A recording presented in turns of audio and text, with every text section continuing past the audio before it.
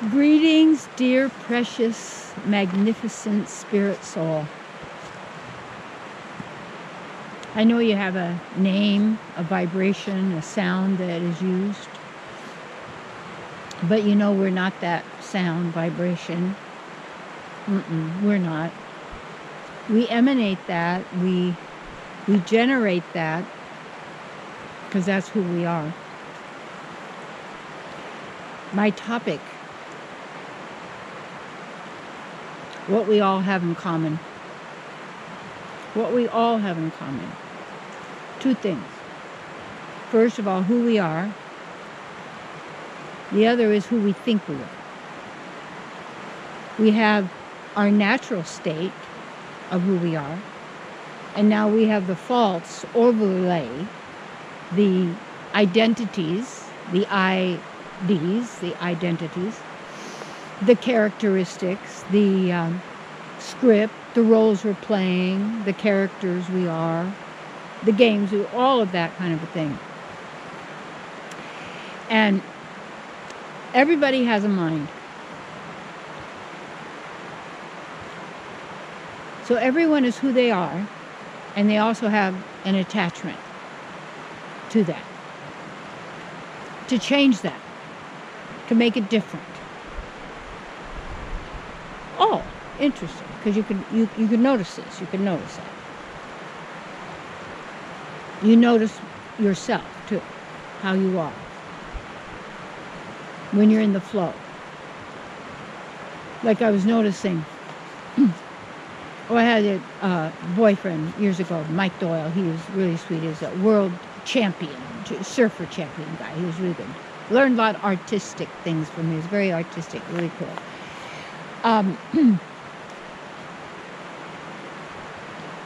He took me surfing, but I got on the board. I could lay down on it, and he stood up and surfed. I got tubed. So I went through, it's this thing, like the wave goes like this, but the energy in here is, wow! It's like in tennis. I used to love to play tennis. When you actually, the ball goes in the center sweet spot, and it's like, wow! It's like, whether it's any sport or a time many years ago, and I was taking lessons from the maestro David Kyle up in Seattle, and in opera and such, and my voice had opened, and I was singing, and I love Puccini arias. I didn't really want to be an actress and sing opera on the stage, because you have to do those, those tragic stories and the same old scripts over and over again. It's very, very boring to have to do that and emotionalize all that and bring that in, when it's like, I don't want that. So I don't want that kind of a life. But I did love the music for a soprano. I'm a lyric soprano of Puccini, and how he loved the soprano. Well, this one night, and I had really been practicing for quite a while, and I was in my place in Washington, and singing, and my whole head opened, like it was, and I'd been in the Taj Mahal before, so it was like my dome, my crown, had opened as a cathedral. Now, never before or after so far has that happened. And also now noticing that as I'm getting more, instead of so much playing the piano, I'm working to play the piano more, because I do have my piano tuned to 432, but to more sing. And then the singing, it's not that I like the words of some of the old songs, because you don't want to be singing those miserable words. You want to be using your voice as a healing instrument. And remember, there was the Rife machines and all the vibrational healing, the tuning of energy centers and such. And the 432 is supposedly the pineal, which is key in allowing ourselves to receive probably special vibrations, or say, I don't know, people write about it, and this one says that, and that one says that, and that one says that, and that one says that. So I'm never really good at just going to rattle off all that kind of stuff, because I grok stuff, and you know what grok means. If you don't, read Stranger in a Strange Land. I remember that was pretty cool. I never finished the book because I get bored with it after a while, so I didn't finish it. When I used to go to movies, I just get right up and leave because who cares? I don't care about the end. But if it was good, maybe I would stay. But anyway, so that whole sense of coming back to the self, to owning yourself, to being centered in this is really what we're talking about here, is to recognize that we're all the same and also we're all different. But and in relationship, all these people have a mind. They're going through the same stuff. They're being controlled by the same thoughts that you are. Some people act on those thoughts, other people don't.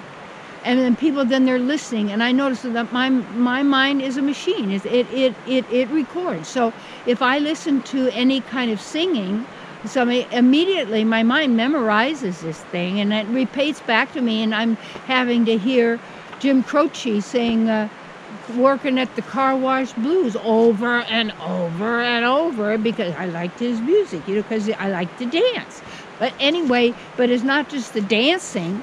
Then I got to go along with the car wash. I don't be working at a car wash, so what am I singing about that for? So it's you start asking yourself, and why am I doing these things? And realize why are people, because they all have the same mind.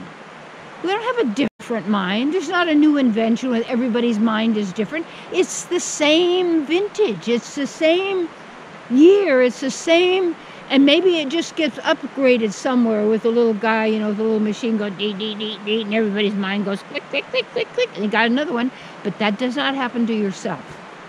This is what you need to know. The other part, remember 2 parts, is the part of the truth of who you are, the self. And as the self, that self never changes. You're constant. Doesn't mean you don't expand and realize and open up and allow yourself to really surrender into the love and the protection and maintenance of the divine. And that's my work. And that's really the most important thing there is. Important work there is in this world is this work. That's all there is. It's important.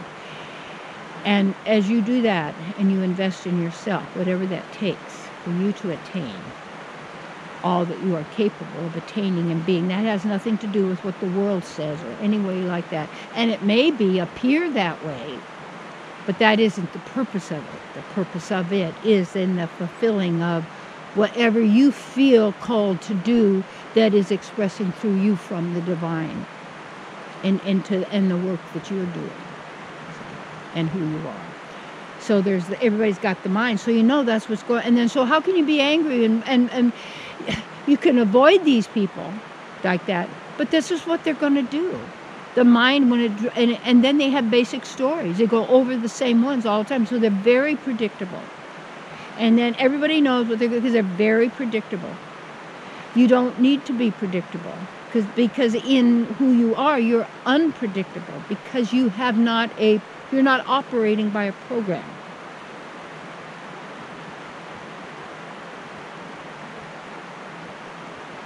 That's what you want.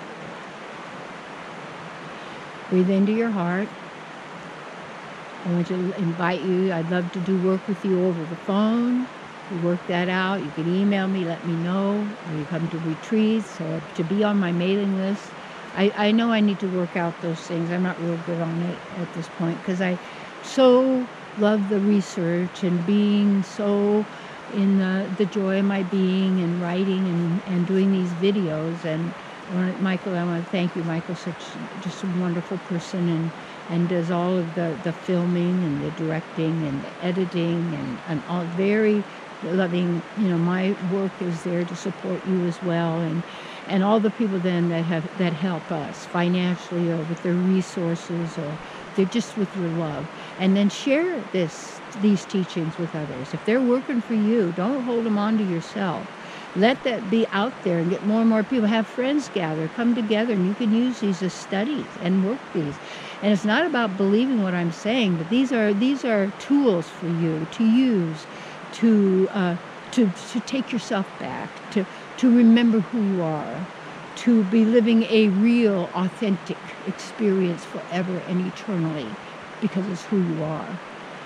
And this is the only way you could is now, and how important this is, and not about defending and promoting some philosophy, some teaching, some religion, some nationality, some blah, blah, blah, blah, all that, because there's so many people that'll do that. You know, they'll say, well, we're better than these others, and they're not as good as we are, and we're all this, and that's mind. That's all the mind. That has nothing to do with us at all, and it has nothing to do with you as a spirit soul. And this is what this is about: is the cleansing, the rehabilitation, the active reactivation and remembrance and expression of who you and I and all of us really are. And we each do that right now where we are, in every encounter with every person that we're with, every situation, how you deal with people, where you are, where are you coming from. You'll know, is it your head, is it here? And you go, well, it doesn't make sense because I would give this to somebody. And in my head, my dad said, don't ever do that. Well, you know what? This isn't about your dad. No. This is about your eternal existence, my dear friend. This is about your eternal existence, and it's now. And now is the most important moment there's ever been. Ever. Be here and be you.